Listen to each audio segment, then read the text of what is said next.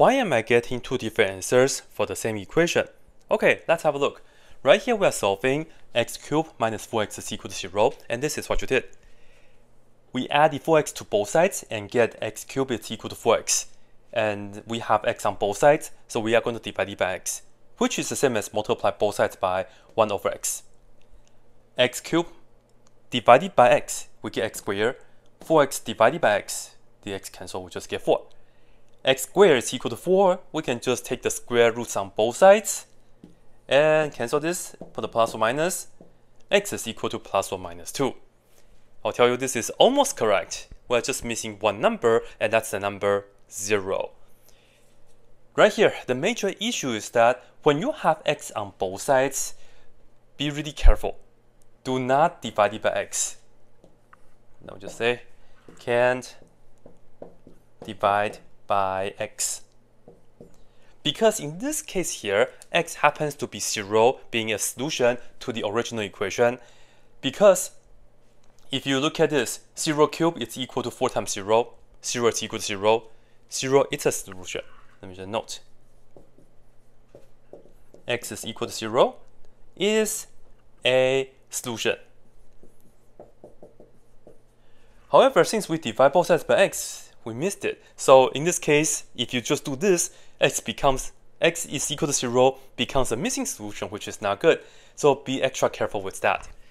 Now, if you look at this approach, x cubed minus 4x is equal to 0. Try to factor it. We factor out the x. So we get x times x squared minus 4 is equal to 0. Now this right here is a difference of two squares. So we can factor it again. Look at this as x squared minus 4 is the same as 2 squared. And then use the formula. We get x minus 2 times x plus 2. Now, on the left-hand side, we have x times x minus 2 times x plus 2, and that's equal to 0. That means x, the first factor, is equal to 0, or the second factor is equal to 0, or the third factor is equal to 0 by the zero product property. This right here is done. X is by itself, being a number, we're done. This right here, add 2 to both sides, x is equal to 2. This right here, subtract 2 to both sides, x is equal to negative 2. So we have 3 answers here.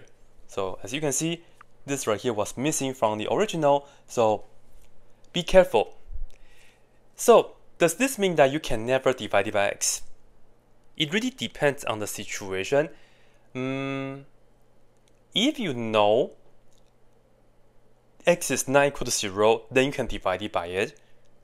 Okay, but I will just tell you, be careful, do not divide anything with variables. Usually that's a good idea. And just to be super safe, try to factor it. And this is also how you can see why this quadratic part, the x squared minus 4, gives us 2 solutions. Because sometimes it might be puzzling why when we take the square roots on both sides, we have to put a plus or minus. Well, because of factoring. Yeah. But hopefully this right here helps. That's it.